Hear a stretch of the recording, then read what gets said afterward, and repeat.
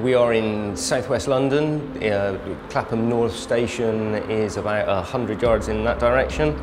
Duck under that bit there. We are in a tunnel system that was built during the Second World War, and we are 100 feet under London. And by the time we get to here, we are now on a level with the underground.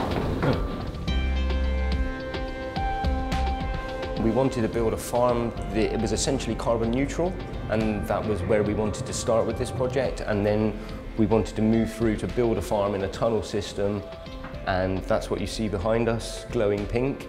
And it is a hydroponic farm that is powered by LEDs, and those LEDs are, all the energy for the LEDs are powered by renewable energy.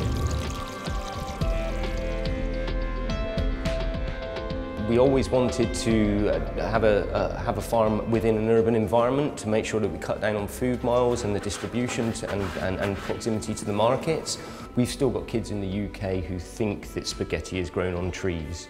This is a problem that we've got in terms of that disconnect from food. Rich, do you want to start either taking stuff I'll go and or trying to cut down on those food miles, bring food closer to the people that consume it? This is so uninspiring.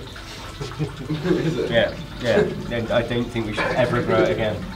If you project into the future 10, 20, 30 years and how people will be dining then, people will become more and more and more aware of the environment around us. You're going to set this off as well, yeah? Yeah, set it all off. In London, for example, we're going to have an additional 2 million people in the next 10 years, and we need to provide for that. So it's about making sure that we have a food source that's from a new environment.